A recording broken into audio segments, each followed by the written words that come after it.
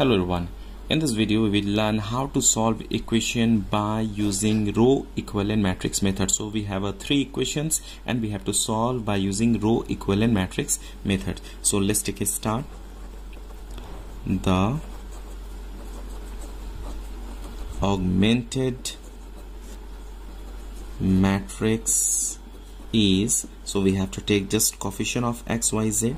What is the coefficient of x? 2, so we have to write here 2. Coefficient of y is -3, so we have to write here -3, and the coefficient of z is nothing is here, so we have to write down 1. And we have to take sign also. Here coefficient of x is 1, so we have to write down 1. Coefficient of y is -2, so let's write -2, and the coefficient of z is -1, so here we have to write down -1. Similarly, coefficient of x is 1, so write on 1. Coefficient of y is -1, so we have to write here -1, and the coefficient of z is 2, so write on 2. After that, we have to write down the constant number here 419. So let's write on here 419. Now our first aim is to convert this in the form of 100,010,001 in the form of identity matrix. Okay, up to here. Here first of all we have to interchange first row and second row to get here 1. So we can do in this way. Let's interchange. So we can write here row 2, 1 minus 2 minus 1, and here 1, and here 2 minus 3 minus 1, and here 4, and last one here 1 minus 1, 2, and here we get here 9. So what we done here, R1 and R2 we interchange. R1 and R2 we interchange here. Okay, and here just we have to write on equivalent. After that we need here 1, here we need 0, so this we can interchange and we can subtract. So let's interchange second row and third row also. 1 minus 2, without interchanging also you can do it, but if you interchange it will be easy to solve. 1 minus 1, 2, and here 9, 2 minus 3 minus 1, and here 4. What we done here, R2 and R3 we interchange. Second row and third row, always we have to take row only, so second row and third row we interchange here. Now we are ready to convert this in the form of identity matrix 1 0 0 0 1 0 0 0 1. Okay, up to here. And here this is the value of x, and here y, and here z. So you can see here 1, we have already 1. To convert this in the form of 0, what we have to do, we have to subtract row 2. From row 2 we have to subtract row 1. When you subtract row 1, we get here what, 0. 1 minus 1, 0. How to convert this in the form of 0? We have to multiply this row 1 by 2. When you multiply by 2, what happened? 2 into 1, 2, and we have to subtract from row 3. So we get this also 0. Let's together we can solve this one. Together make 0.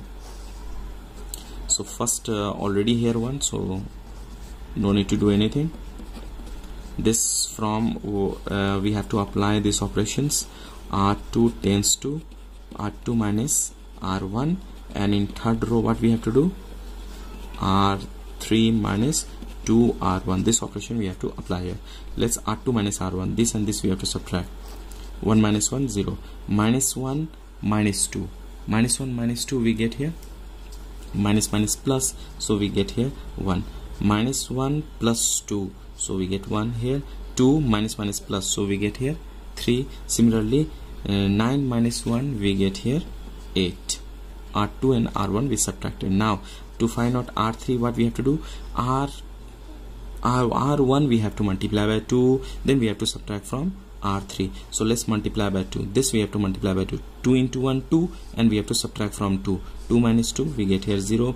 This we have to multiply by 2, minus 4, and we have to subtract from here. Minus 3 plus 4 we get here 1. Yes. After that this we have to multiply by 2. 2 into minus 1 we get minus 2, and we have to subtract from here.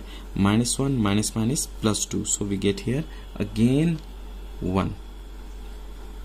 Minus 1 plus 2 we get 1 is equal to, this we have to multiply by 2, and 4 minus 2 we get here 2. Hope you understand up to here. Now next time 1 0 0. Now this we have to convert in the form of 0 this already 1, and this one we have to convert in the form of 1 only. 1 1, main diagonal should be 1, other all 0. So this we have to convert in the form of 0. What we have to do, we have to subtract third row and second row. When you subtract these two, we get here 0. No need to look other numbers, only we have to look this one. Step by step we have to do. Let's write down here 1 minus 2 minus 1, and here 1 0 1 3, and here 8. Let's we have to apply this one. R3 tends to R3 minus R2. From R3 we have to subtract R2 to get R3. So this 2 we have to subtract. 0 minus 0 we get 0, 1 minus 1 we get here 0, and here 1 minus 3 we get here minus 2. Similarly 2 minus 8 we get here minus 6. Hope you understand up to here. After that, this we have to convert in the form of 1. How to convert this in the form of 1? We have to divide by minus 2. When you divide by minus 2, we get here 1. So 1 minus 2 minus 1, and here 1 we have. After that 0 1 3, and here 8. Let's divide this row 3 by minus 2.